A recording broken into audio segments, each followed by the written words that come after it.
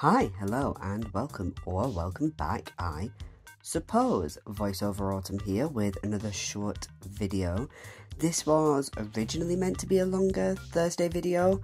If I have one short, one long video, I usually go short Tuesday, long Thursday. I don't know why. Anyway, while doing my reading for the other planned video for this week, I realised it was going to be lengthy. As of writing the script for this video, I was still trying to figure out how I was putting that video together. I managed to come up with something, as you will see, on Thursday. But let's get right on into it, into the head fuck surrealism that is Bae Suah's Untold Night and Day. By the way, this is translated by Deborah Smith.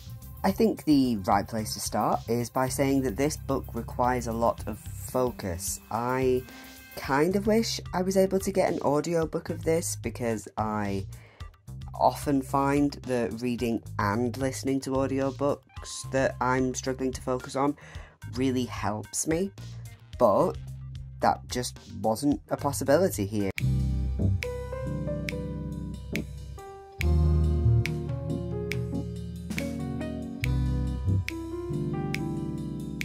It's not available on BorrowBox or Audible, and generally I find that if it's not available on Audible, it's unlikely to be found.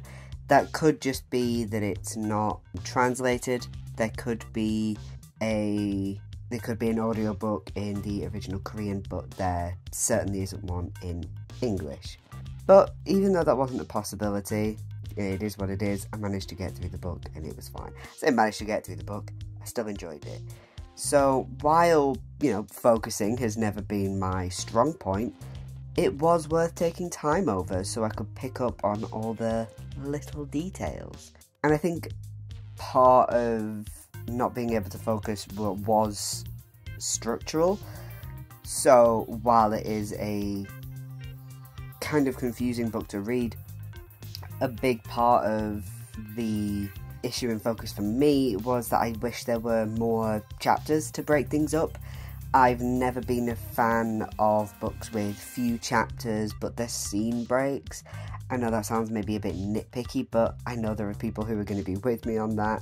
It didn't change how much I enjoyed the book, but it still is something that stuck out. There's loads of books that do that prefer scene breaks over chapter breaks, and I understand it, but it's never been my preference. Early on, so to get onto the actual meat of the book, early on there's this incredible description of the summer heat in Seoul. It's incredibly visceral and sets up that hazy, dream-like nature of the book incredibly well. It is setting up the heat as something that is antagonistic, and I really enjoy that.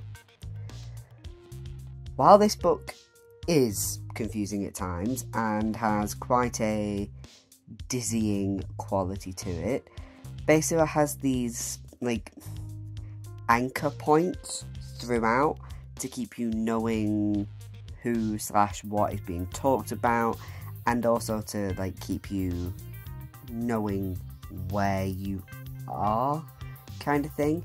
There's just these phrases or motifs repeated throughout that almost keep you grounded. So each character that's referenced, the two in particular that I'm thinking of, have these very set descriptions for them, and whether that's them talking about themselves or somebody else seeing them, if you see that description, and it's always exactly the same. It's never like, oh, you see a bit of this. It is exactly the same description.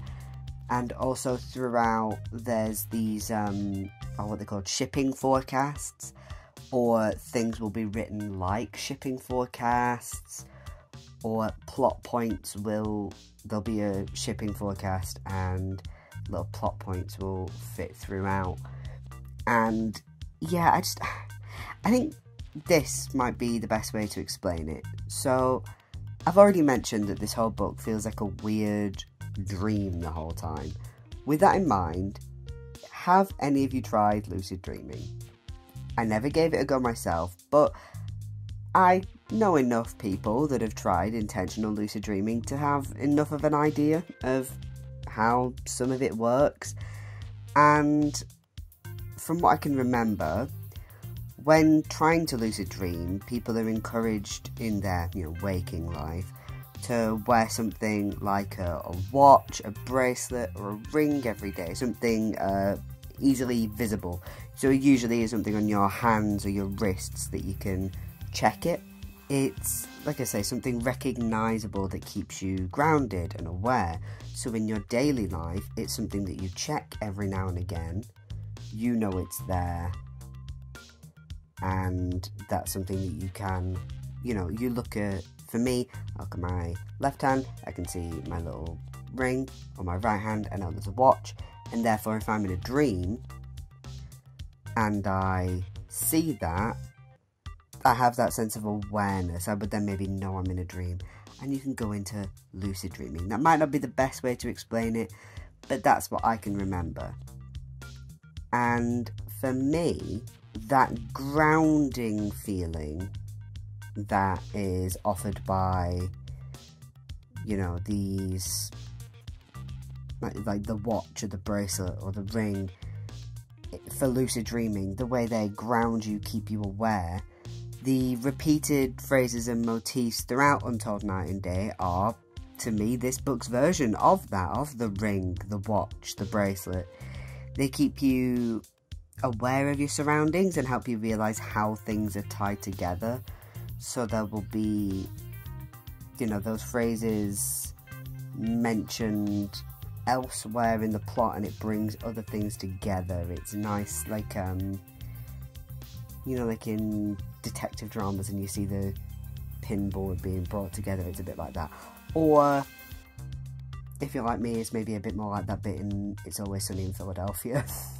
A show I haven't watched, but of course, yeah, it's a meme, so I know that bit, right? It helps keep things where you can track them, because it can be hard in this book to track things. I think the fact that there's... Is that a cat? Which cat? Hello, Zelda. You finished?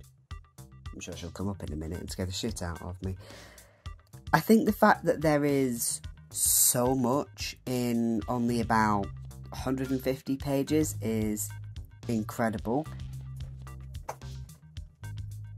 If you can hear the wobbling of my blinds, it's because my cat is trying to get comfortable, or she's about to jump on my bed because I'm filming upstairs. So I can get some peace and quiet, but apparently I'm not allowed that. She's come to join us. Shall we say hi? You want to say hi to everybody?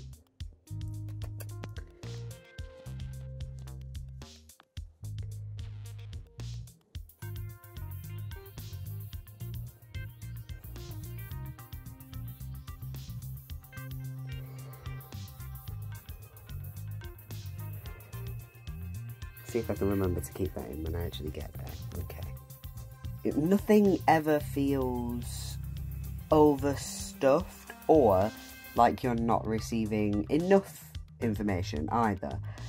The book feels much bigger than it is. Not in a, oh god, this is dragging kind of way, but more like how I felt with People from My Neighbourhood. It's just a case of getting a lot of bang for your buck. I always find the ability to fit so much, quite frankly, in so little space, absolutely incredible. It is proof that someone really understands their craft. In my 6 of the best intro video, where I was talking about all the upcoming books, I think I mentioned Thomas Pynchon's The Crying of Lot 49 when I was talking about this, saying that I thought the blurb made me think that the two books would be really similar. At the very least, I thought they'd, share a kind of vibe, and that they do. I was quite right about that.